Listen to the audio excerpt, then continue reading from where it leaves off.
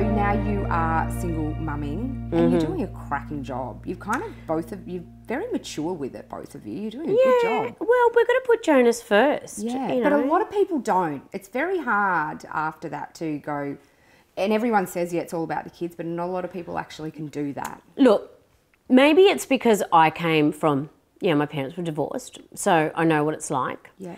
And I know what it's like not to put your kids first all the time. And it goes back to me not wanting to screw up Jonas. And I want to do everything right by him. And we chose to have him. Yeah. And if we couldn't make it work, well, that's our issue and that's fine. Yeah. But we've got this beautiful child together and we've got to make that work, And I think we do that really well.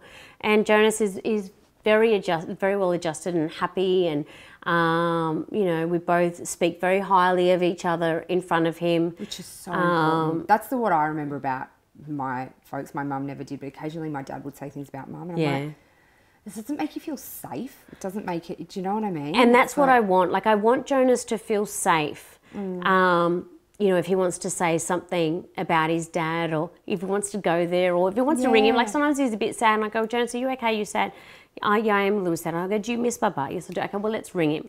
And Chris does the same thing.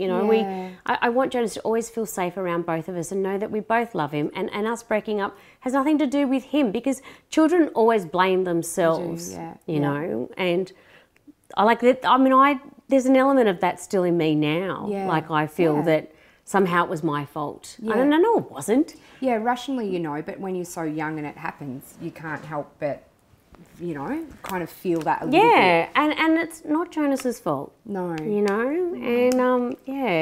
I love the fact that I had a child with Chris. Yeah. He's a great dad. Yeah. Yeah.